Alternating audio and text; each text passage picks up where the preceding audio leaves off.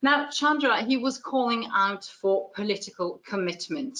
Therefore, I'm particularly happy that we have a representative from the political side, actually from our own Norwegian government here today. I'm certain that he's more than ready to discuss the challenges of a rapid and just transition with Chandra and the rest of the speakers panel shortly. But first, we are going to give Tony Christian Tille, State Secretary in the Norwegian Ministry of Petroleum and Energy, and representing the Conservative Party, some minutes to explain why he is optimistic about the future of energy and the energy transition.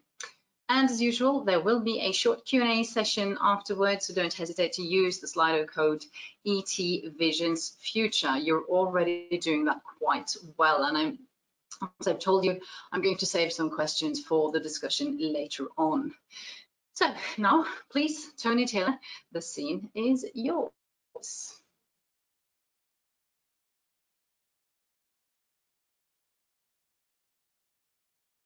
Dear all, it's a great pleasure to attend this webinar on Visions for the Future, generously hosted by our leading technological university and my alumni, NTNU. My name is Tony Christian Tille, and I'm State Secretary for the Conservative Party, Høyre, in the Norwegian Ministry of Petroleum and Energy. I was invited to speak at the original Energy Transition Conference back in March. That seems like a long time ago. Since then, the COVID-19 pandemic has not only influenced our daily lives, how we organize our work, it has also influenced and disrupted global energy markets. However, there are reasons for optimism. According to the low emissions scenario of Statkraft, renewable energy has continued to grow, even during and after the outbreak of the virus. That serves as a bridge to our topic of the day, visions for the future. The future is difficult to predict. Some would even say impossible. Nevertheless, we need a starting point, and we need to have an idea of where we are heading.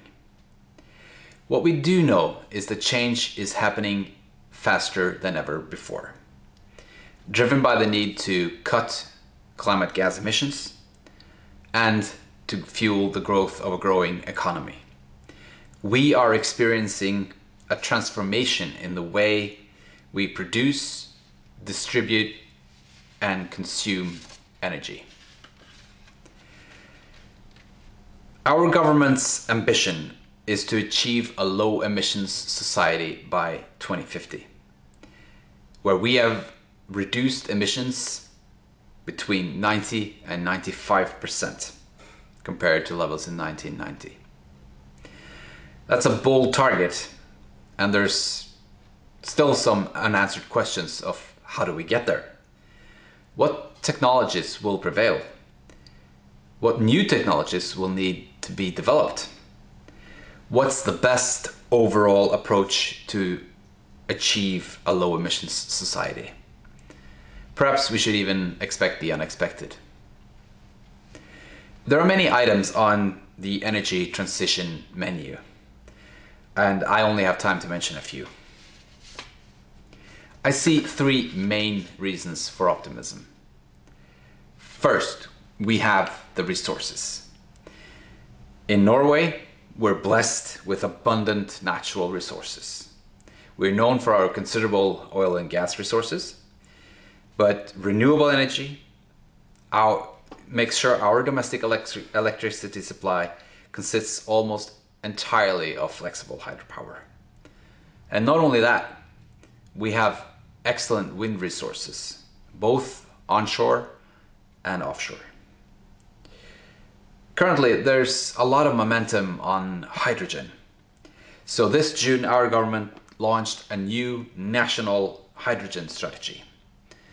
The document addresses both production and use of hydrogen in Norway and internationally. The maritime sector is important to Norway, and together with heavy transportation and industrial processes, we believe hydrogen can be a key contributor in these important sectors in Norway. I'll jump quickly to my second reason for optimism, which is technology. If we are to reach our objective of a low emissions society, we must successfully develop, adapt, and implement new technologies in several areas. Technology is absolutely essential to reaching our goals of a low emission society. Some technological improvements may be minor to existing known technologies. Others may be truly groundbreaking and bold innovations. In any case, I think we need them all. So please allow me to mention a couple of examples. Last week, my minister Tina Bru attended the opening of a new battery lab at Kjeller just outside Oslo. The demand for batteries is expected to grow significantly in the years to come. And much of this growth is driven by electric mobility. This is an area that's familiar to many Norwegians.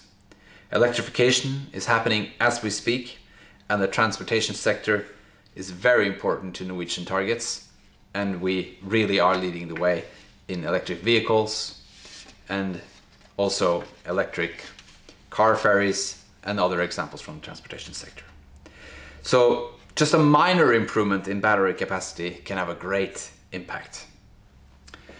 The second example I would like to mention is offshore wind. In August 2019, our government decided to support the development of Hywind Tampen, a floating offshore wind farm with a total 2.3 billion Norwegian kroner support from the state enterprise Enova. When it's completed, it will be the world's first, and I believe largest, floating offshore wind farm, supplying renewable power to offshore oil and gas installations. The Hywind Tampen project will contribute to further development of floating offshore wind technology and hopefully reduce the cost for future floating offshore wind farms. That's a groundbreaking project, truly demonstrating the potential of offshore wind in really deep waters.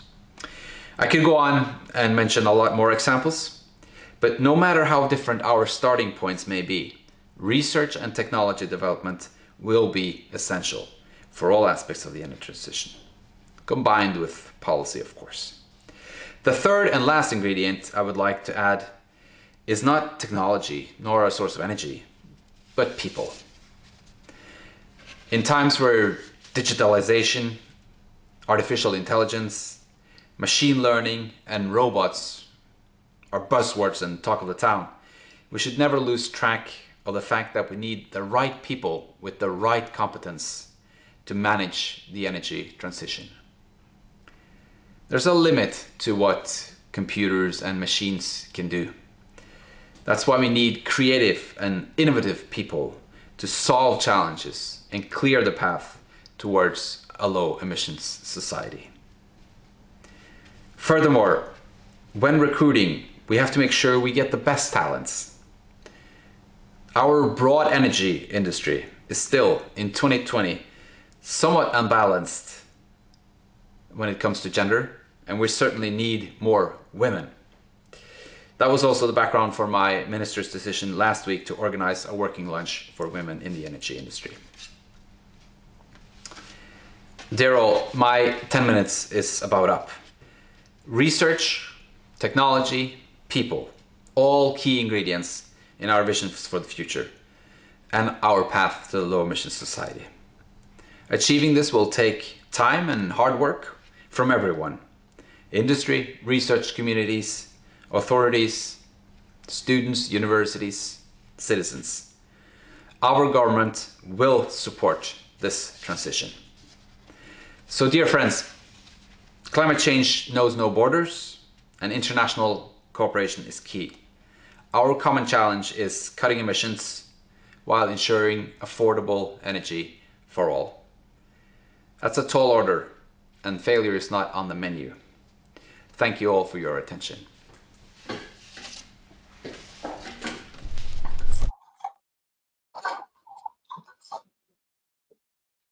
Thank you very much, Tony. That was very interesting. And I know that you are, yeah, there you are. You are currently in Trondheim. I have to add, I'm in Oslo, so that's why we're not together. So hello. And now we can see Tony, and I think we're going to have a camera zoom into you because you're the one in focus right now. I hope you're enjoying your visit at NTNU, and we could see a couple of others right next to you again. We're getting back to them later on. Now, you mentioned a couple of examples of technology being developed in Norway at the moment, such as hydrogen, the new battery lab at Kjeller, Hywind Tampen. These are all big projects, things to be proud of.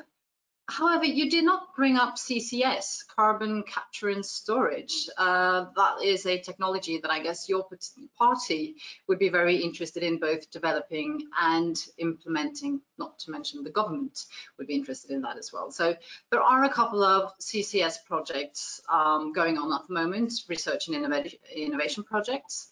And I know that they are eagerly waiting for news of continued financial support. But I also know that you won't be able to say anything about that in particular right now, as the state budget for 2021 is in the making right now. But in general, now this was a long introduction for a rather short question. Do you think that we can manage without CCS? No, I don't think so. And thank you for your question. It was in the original manuscript, but it only had 10 minutes, and I was pretty sure CCS would come up in the dialogue anyway. So I left it out as a deliberate teaser for our dialogue.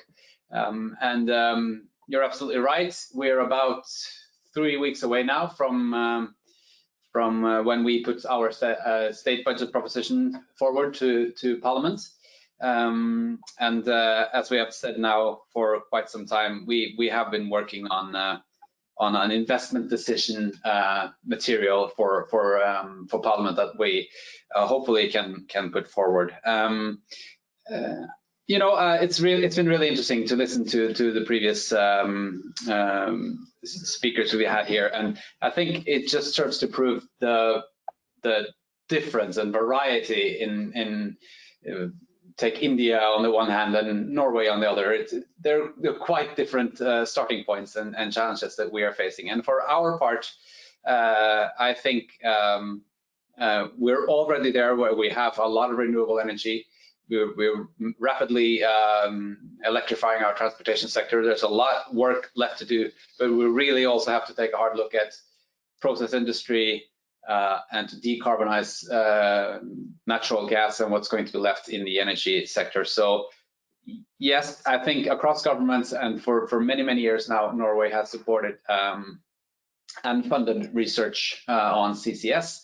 And I think we're all hoping for a real breakthrough sometime soon.